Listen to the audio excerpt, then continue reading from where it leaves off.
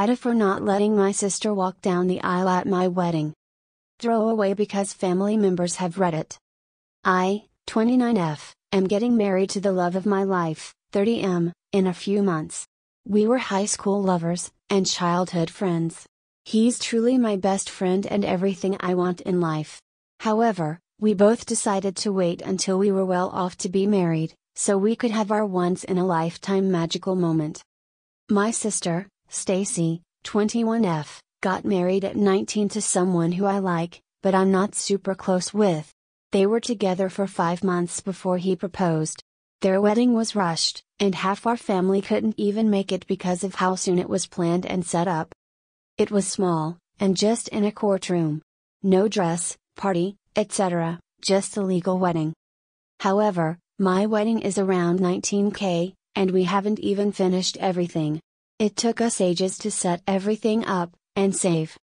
Stacy recently came up to me while coming over, we're close, and have dinner once a week at my place, and asked if she could walk down my aisle and meet her husband, so she could feel like a bride. I laughed and asked if she was serious, and she was. She claims she never got her magic moment, and just wants to feel special once. But it's my wedding and my special day, she had hers. Stacy claims it will only be between us, and it won't take away from me, but then I asked what she might wear and she showed me pictures on her phone of wedding dresses. Hard no for me. She then asked again yesterday in front of my fiancé, and I think it was an attempt to pressure me. He laughed and said no, thinking it was a joke, like I did the first time.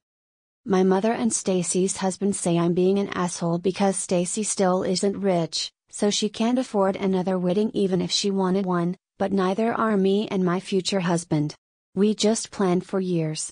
I just wanted one day for myself, but maybe I'm blowing it up because she never got the bridal experience. Update: Ida for not letting my sister walk down the aisle at my wedding. Hello everyone, I just wanted to post an update on the situation with my sister, Stacy. I'm not sure how to add links to my old post, but I will try to find out. The day after I made the post, me, my fiancé, Stacy, and her husband met up for brunch. I told her she needed to hear me out fully, before she spoke, and thankfully she did. In short, I told her as much as I love her, I've waited years for this day, and it was mine. She had hers, and if she truly wanted she could have used the money I gifted her to get her own wedding. Her husband to cut me off and say that they needed the money for rent, but she didn't let him talk. I showed her the Reddit post, and she started crying, and asked her husband and my fiancé to step out for a few minutes.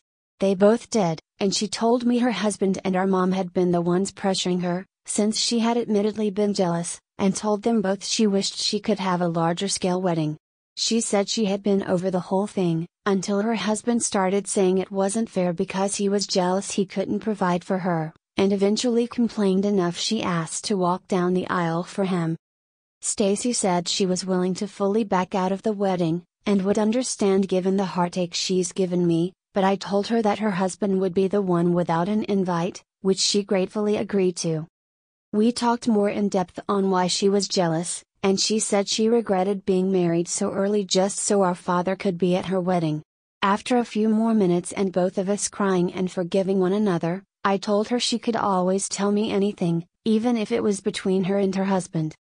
When my fiancé and her husband came back in, I told Stacy's husband he was uninvited, right then and there, and he seemed to understand why immediately, though he did groan about it, and call me multiple times, but I blocked him. Again. Over the past few days, our mother has called to apologize, and me and Stacy have been talking much more openly and honestly to one another. I decided to let her wear a dark silver or pale gold dress, to match my theme, and walk with me down the aisle, as my father sadly can't. She told me I didn't need to, but I insisted. We ended up finding a dress we both love, and I got it as a gift for her. Thank you all for the support and kind words. Thank you for listening. Please like, comment, and subscribe. Thank ya.